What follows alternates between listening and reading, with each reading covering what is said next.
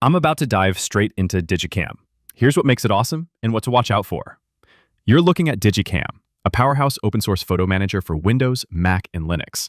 I'll show you why it's a top pick for organizing huge collections, tagging faces, editing raw shots, and why it might feel a bit rough around the edges. First, digiKam places all your photos where they already live without copying them, which means no extra clutter and your library stays lean. It builds smart databases side by side so you can tag faces, plot shots on an interactive map, and even auto-tag images with its built-in AI. Now let's talk features.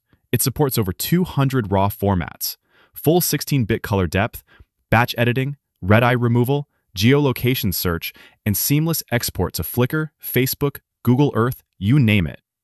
The latest update, version 8.6, released March 15, 2025, polished AI tagging, face management, image quality tools, and red-eye fixes. On the flip side, it can be slow on huge libraries, and as some users note, clicks can feel clunky or crash-prone under heavy load.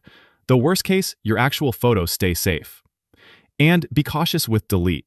digiKam will remove the actual file unless you undo it via its trash.